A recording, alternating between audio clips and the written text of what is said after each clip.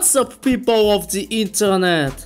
I'm the Big Boat here with yet another video. In this video we'll be testing the Intel Celeron N2840, which is a CPU based on the Silvermont architecture and part of the Bachelor family of power efficient processors. It has 2 cores and 2 threads, and it has a frequency of up to 2.58 GHz.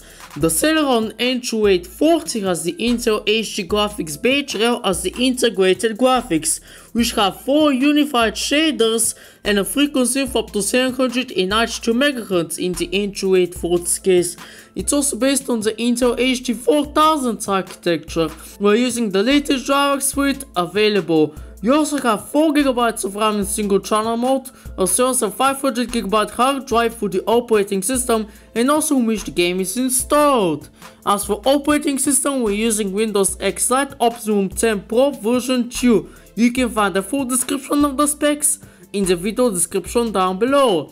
The game topic we're benchmarking today is the worst optimized Assassin's Creed game ever, Unity. First of all, the game crashes and sometimes gives this error a few seconds after trying to continue from where you began. But guess what fixes it?